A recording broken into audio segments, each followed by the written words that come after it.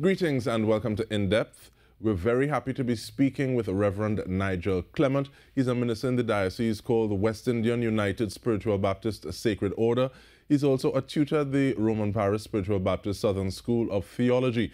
And we are getting into a focus on the spiritual Baptist faith. We do so now.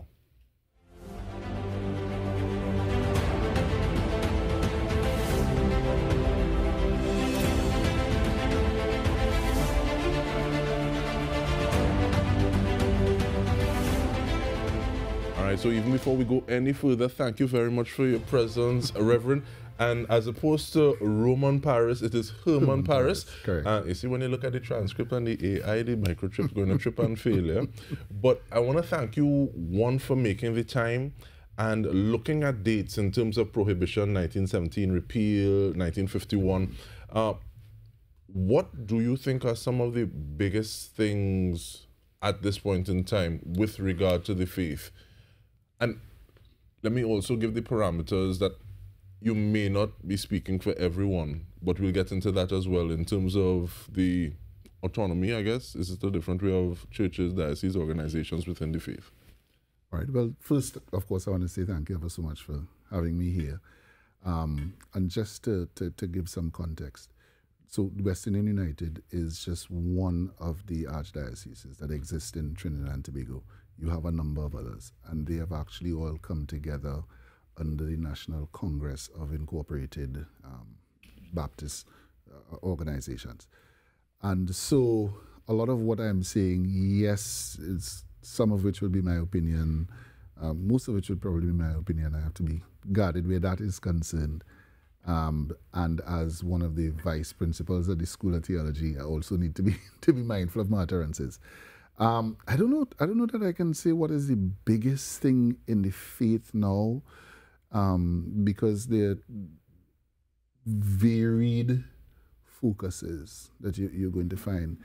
There are some who focus on further education, some who are focusing on the preeminence or prominence of the faith. Some are focusing on self-image and things like that. So you have a variety of issues that, dependent on the diocese and dependent on the leadership, you may find that the focus differs.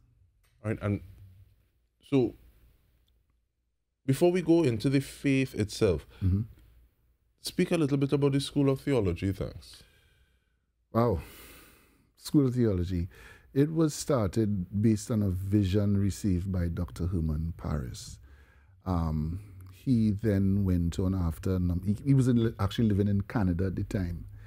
And then he returned to Trinidad. As far as he was concerned, he was going to spend time in Canada with his children, returned to Trinidad, started this school, and he died. He was in his 90s when he died. I think that was in about 2004, if I remember correctly. And the school, of course, has been under the leadership of Dr. Hazeland Gibbs, the Pisa. The school isn't limited to persons from West Indian United because it is to some degree an organ of the diocese, but you have members of the faith coming from the other dioceses. One of the other things is the fact that, also, let me step back a little. There are a number of persons who are of the opinion that, we ought to have accredited courses, etc. That wasn't the original focus. The original focus was to ensure that the membership of the faith, because you have to be a spiritual Baptist to be able to even access the classes, but it was felt that the members of the faith needed to be exposed to things like Scripture, for example, to the Bible, to the history of the faith, to an understanding of the traditions of the faith. Why do we do what we do? So it was more about providing a forum for exposure and for deeper study into the things of the faith. So for that cause, there wasn't, okay, well, you need to have these prerequisites to, no, anybody in the faith generally could have come to the school once they were recommended by the leadership of their respective churches. I think sometimes too, we're so indoctrinated into this certification. Yes, you need to have a piece of paper saying that this is what you learned, as opposed to almost a level of being as well, as opposed to just saying, okay, well, this paper says that I know this. But that brings me to asking about the need for scholarship within the faith. 'Cause it seems sometimes as though there are individuals who would come to something from outside and they sit at the feet of elders and then they go away and they write something and they become the experts on this. So you take so I let you take your breath? Yeah. It's just that the thing with the faith is that there are so many personalities, a number of personalities, and there are a number of strong personalities, again, from diocese to diocese. Now, one of the things we have to consider is that for the greatest part, the spiritual Baptist faith started amongst the working class of the country. So it was, for the greatest part, anomalous for you to find someone who had a particular level of academic training, as the case may be, or was a professional in a particular arena. You find more of that now. Certainly you find more of that. But yes, to answer the direct question, you have a number of persons. I, for one, have been doing some focusing on the faith. As I said, I am really deeply interested in why we do what we do. I'm actually responsible for the course on tradition in the school. I have a deep passion for that and for understanding that. Dr.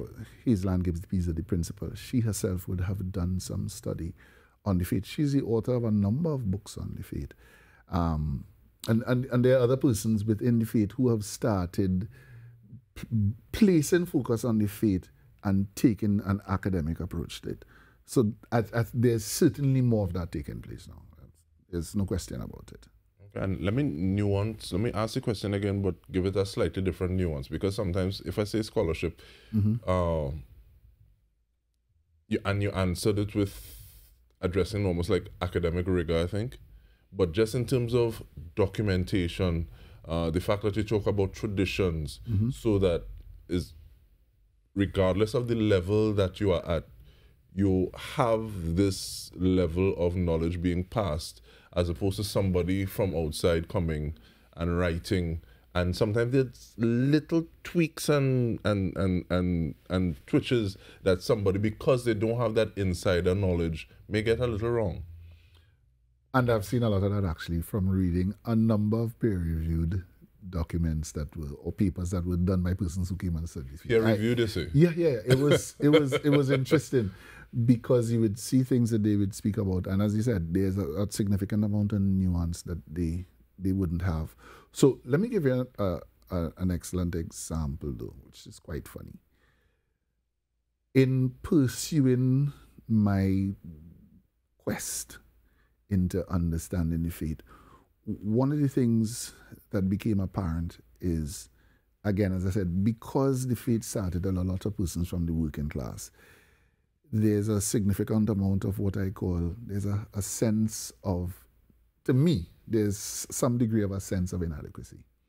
And you find that a lot of persons in the faith tend to look for external validation, compare ourselves, whether it be the Pentecostals, or again, to the more established religions out there. I am one of those who I am vehemently and almost violently opposed to that, because I think that there's a richness within the faith, if we look internally, that we're going to be able to see that it will open up to us.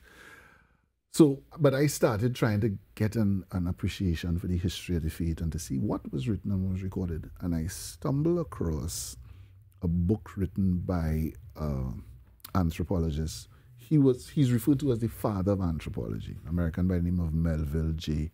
Herskovits. He wrote a book called Trinidad Village.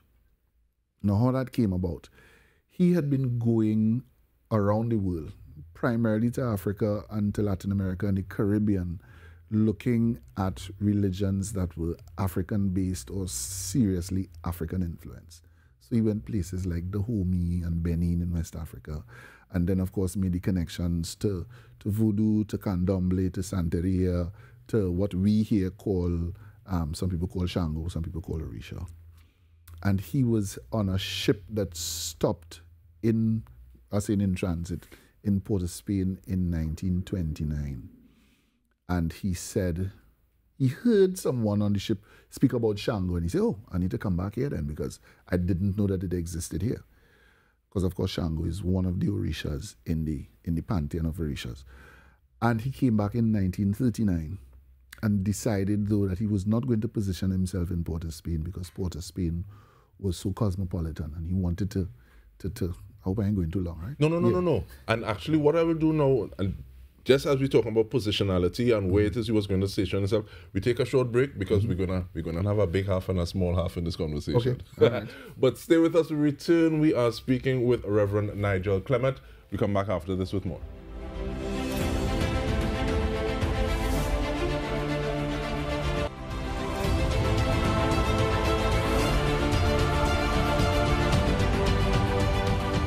Welcome back. We stopped almost mid-sentence talking about who some people call the father of anthropology. He made a tack back to Trinidad and Tobago, and he said he positioned himself outside of Port of Spain. Correct. He went to Toko.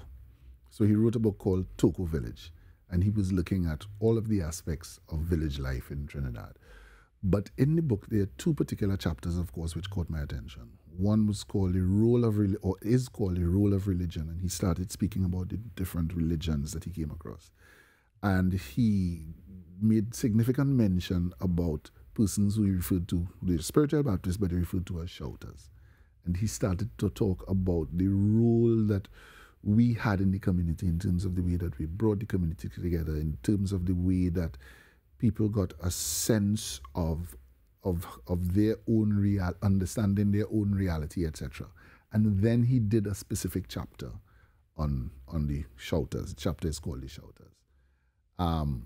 One of the things he did was he drew a diagram of the church that he visited in 1939. I tend to use that diagram in some of the classes I teach and as a display.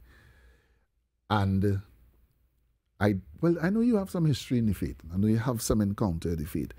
One of the things that we do is where we'd use chalk or we'd use wax, and we would draw something that you call seals. Those seals have spiritual significance. A lot of things in the faith is about symbolism. There's a lot of symbolism. So it might be a cross with a star above it, or something like that.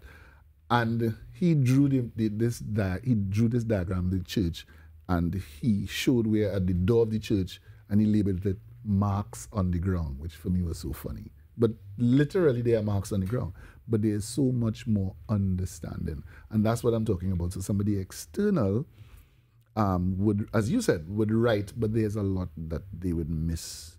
One of the things he did as well is he recorded singing of people singing hymns and singing choruses from that period. Again, it is something that I use extensively. I actually had to write to all of a sudden the name is gone for me, huge American, where people would go to. I think about Smithsonian. That's it, Smithsonian. And there's a section in the Smithsonian that looks at indigenous religions and so forth. So they provided me a lot of the recordings, which had me over the moon. But sorry, I know I'm going on for quite some time. But why? Persons, if they have a sense of their own history, it gives them a point of reference. They can look back on it, they can say, this is where I came from, that kind of thing. It then gives them some level of confidence.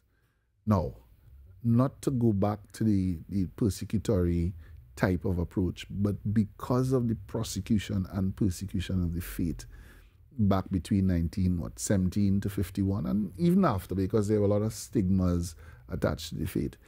There are a lot of persons who were disenchanted, who felt, if you want to put it this way, spat upon, and so they saw themselves and they saw the faith as not being adequate, not being able to measure up to everything else around them. And so I felt that when we're able to understand our history better, we're able to develop some confidence in who we are, what we're doing, why we're doing it, and that kind of thing. So that's the direction I'm going to pursue. So again, all of this coming out of the scholarship question as well, which I needed to get back to because you said they wanted to put some more nuance I'm on fabulous to go down this, dive down this rabbit hole or goatee hole or whatever you want to call it, because, and what you're saying about the seals reminds me so much of Adinkra symbols. And people who don't know would just say, okay, well, this is cute, this so geometrical, whatever.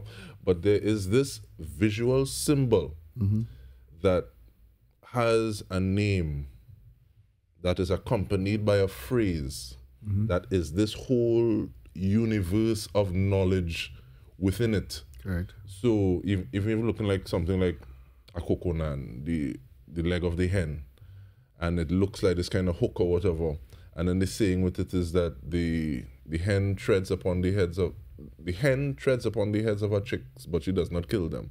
And it speaks to this level of loving discipline that is needed, that goes into bringing up a person as a holistic individual as opposed to just somebody who can fulfill a specific objective, which is what a lot of our education system wants us to do now. You can plug this hole, but you're not necessarily a person. Yeah. So, one, the Adinkra symbols, that's something that I came across, again, in exploring and understanding of the whole where we came from, why we do what we do. Because there were similarities. There's a friend of mine who, that's something she did, that's something she studied, as well as linguistics. And there were things we were talking about and we realized, oh, this looks familiar. And she says, oh, that looks like Adinkra symbols. The thing is, you find symbolism everywhere. A simple thing, you walk out, you see a blue sign with a white arrow, the shape like that and the arrow is pointing that way. We all know what that means, left turn. Even persons who are not driving and haven't done regulations, it's going to say something to them. And so in life, there's a lot of symbolism. In older times, in a lot of those churches, whether it be Anglican, Catholic, or otherwise, when you walk in, even on the tiles on the ground or in the stained glass, you would see symbols, you'd see seals, you'd see a cross, you'd see a fish. It says something. It means something. So I was going to say this, so there's no mystery into when we use seals, but yes, there is some, because we generally believe that a lot of these, when we use the seals, it's us communicating to some degree with the Holy Spirit of God to indicate our desire or to identify our office or our authority that we felt we were given by the Holy Spirit of God. There are a number of things to it, but of course we've gone down this rabbit hole now. Not a problem, but we call this part one of the conversation, but it's also interesting that when one group does it, it's looked at a certain way, when another group does it, it's looked at a certain way. But I guess we can get into that on the other, in the second conversation, because this is just the first one, and I'm glad that we're having two of them.